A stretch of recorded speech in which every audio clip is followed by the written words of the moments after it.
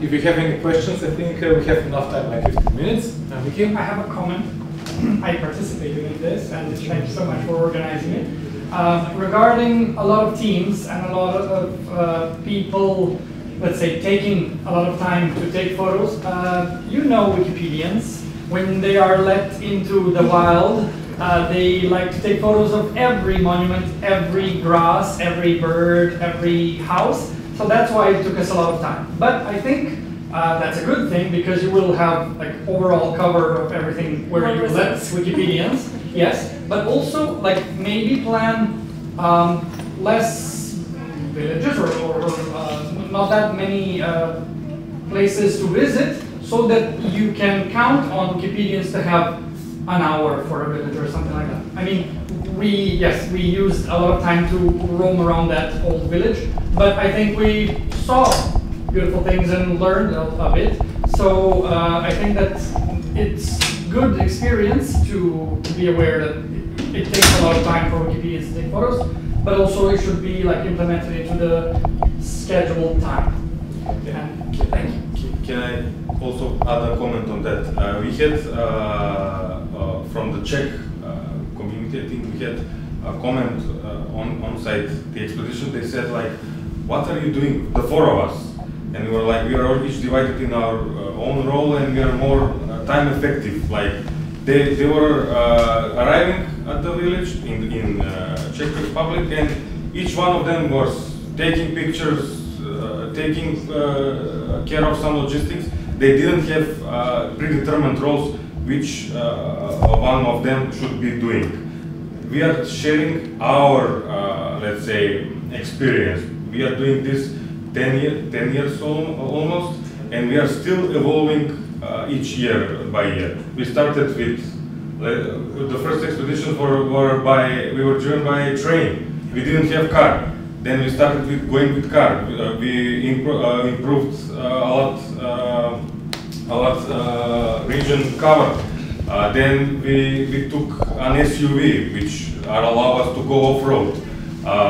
3 years ago we bought a drone, which we thought that it will be something to lose time, but it proved to be very helpful for us, because other than taking pictures from above, the drone we are using it for on-site researching to see if something is approachable or not. This year we are slowly bringing a fifth member to our group, which is a student in geography, and he is drawing maps. So next step will be to make better maps for the places that we are searching. So the plan for the conference was to keep the group together, not to have control, not to be separate. Yes, I can maybe agree that with some of the comments on the expeditions that we had, that maybe if we separated the teams and each one had one village to visit, but then we will lose the control of the groups. And if we say rural area in Macedonia, it's a rural area in Macedonia. So the help together and etc. and logistics is very limited in that rural area. So that's why we kept the group together. Yes, we had planned for, the maximum plan was 12 village, each group to have 2 possibilities to explore individually and take pictures and to be responsible for that village. But the time showed us that we can only manage 6 of them. But that is a very good learning, because we didn't know that the pace would be like that, and we learned that it's impossible to bring more people and keep the same pace.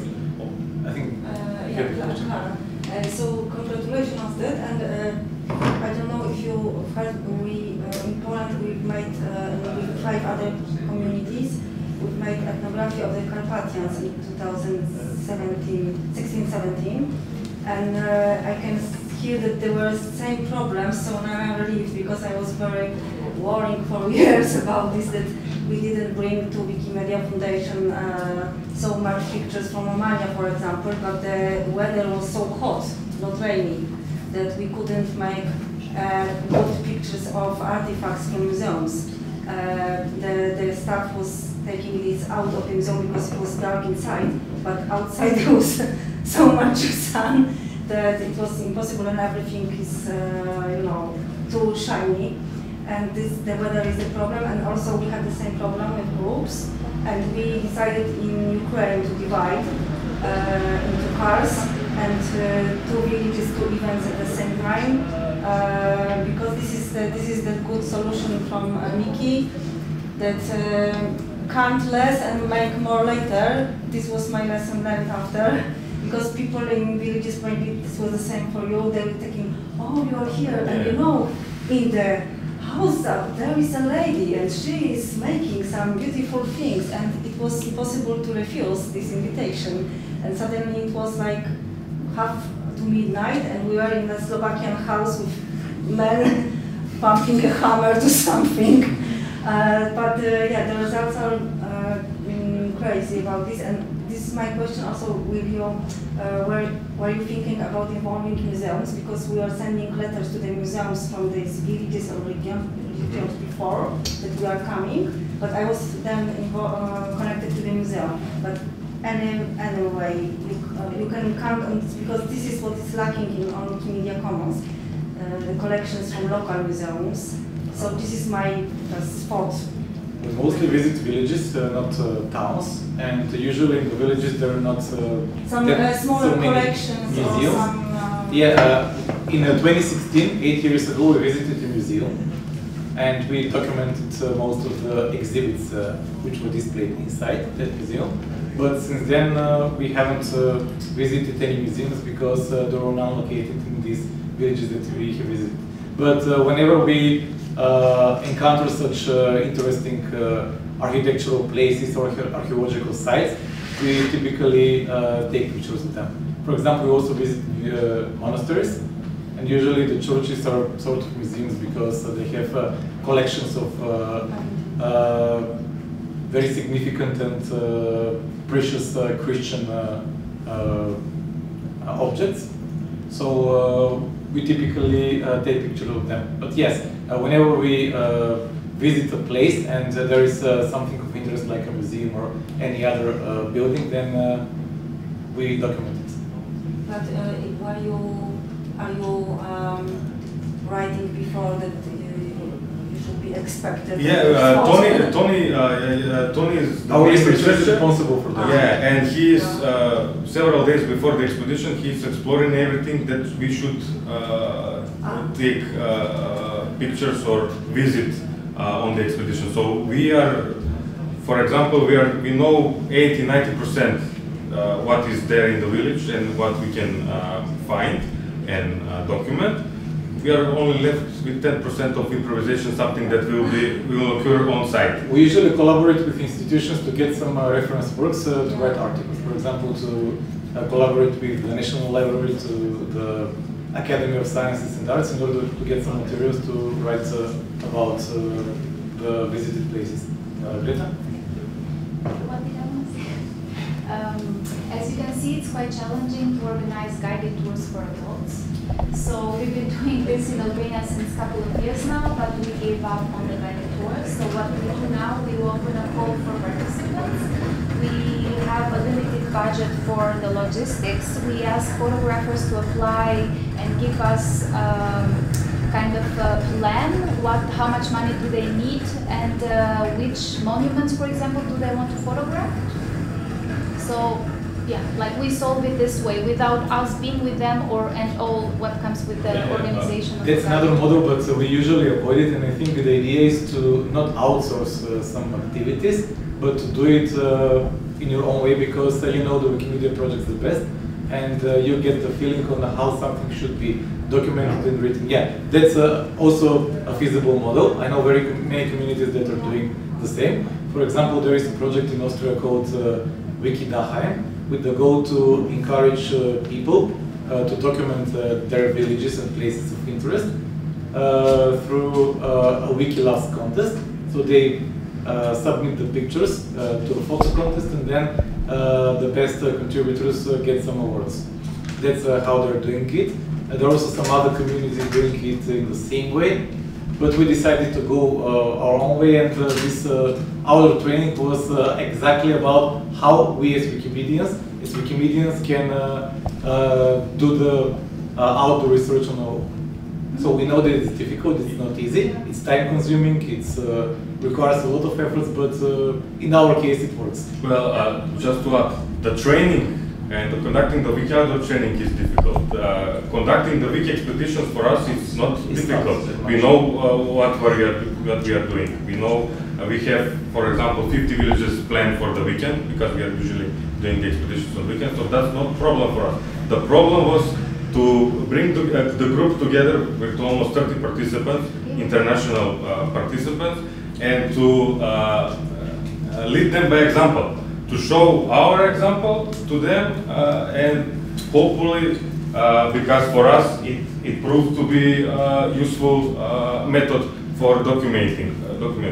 Yeah, this was, I think, the first or maybe one of the first outdoor trainings that the whole Wikimedia movement has. So usually there are not a lot of trainings. You know, there are board trainings, but the board trainings about conveying skills and competencies for people to work on the executive boards of the affiliates.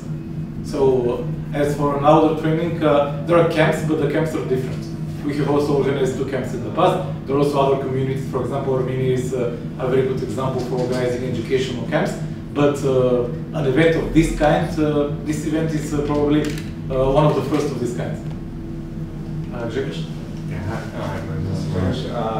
Yeah, I would like to ask if you advertise the participation in the project, for example, in schools.